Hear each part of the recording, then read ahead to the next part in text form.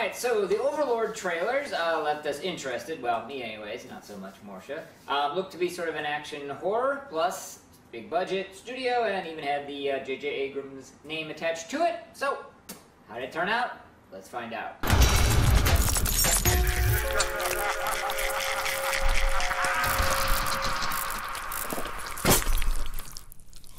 Okay, I gotta let everybody know up front, this is gonna be a spoiler-filled review, so if you haven't seen the movie yet, go check it out.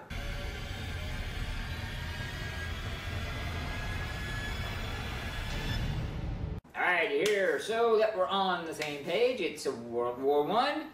Fresh off the hayseed farm, local yokels are dropped into France to take out a tower with basically a Nazi experiment lab underneath it. And the hilarity ensues. Alright, we start off with likes, and of course, well, actually not of course, but in this case, with the big budget and the big studio backing came some really top-shelf gore effects. I even think that there was some practical in there. Yes, there was a lot of CGI. By the same token, it was very, very well done CGI. I've said this a million times before. The very best CGI is CGI that you don't know is there, and I think this had quite a lot of that. Plus the practical, you know, from the gore, they did really bang up, really stand up job on that one. Second of all, I was a little bit concerned, kind of going into this, that this was just going to be sort of a little zombie trope, and they really took a different approach to it from the standpoint of. They're not zombies. They're just sort of, like the old Captain America super soldier gone very wrong, with, of course, one glaring exception, which we'll cover in the dislikes. Nonetheless, it even got shot in the head and it didn't stop them. So I was like, okay, that's cool. Now they seem to have a fire thing, so I guess, Frankenstein throwback, possibly. But anyways, regardless, those things were very, very well done. And last, I do have to give it up that it was not sort of your just generic, stale, by the book plot of anything, really, because they kind of mishmashed it up. It definitely was a true action horror movie. A lot of action, probably more so action than horror, let's be honest.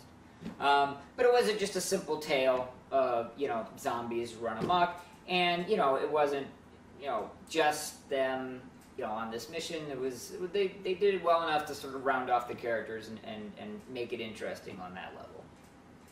Alright, it is dislikes time, and my biggest dislike, I don't want to say it's a plot hole, as much as it is a plot convenience, okay, because they never really went into or established what this super serum does, which then affords them the opportunity to kind of make it do whatever they want to do, with one exception.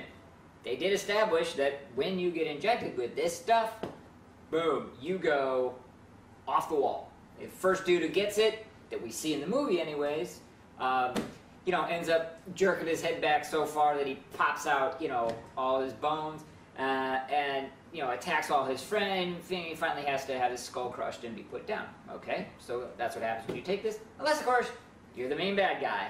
Then you can inject yourself, and I guess twice is the secret, and now you're perfectly normal.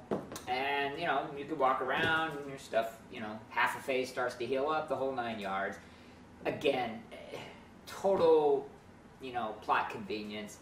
Then the other big, huge plot, whole convenience, I don't know what you want to call it, is the entire sequence with the lead underground, just walking around.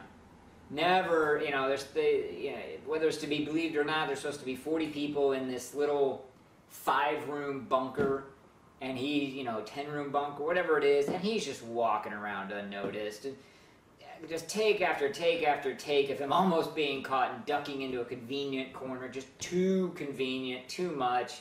It just did not work. It really ripped me out of the willing suspension of disbelief.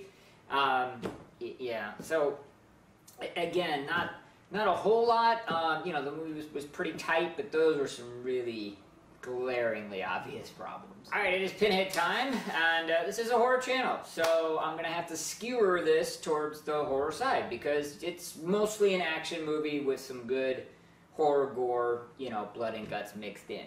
As I said, plot conveniences were a bit annoying, but it was a pretty solid effort otherwise. So for me, and for horror fans alike, I'm going to have to give this 2 Pinhead movie. Alright, so what did you guys think? Please let me know in the comment section below. Yes, I know this is not a pure horror movie. It does have horror elements. You can't argue that point. Oh, maybe you can. Give it a try in the comments below. Plus subscribe to the channel and like the video.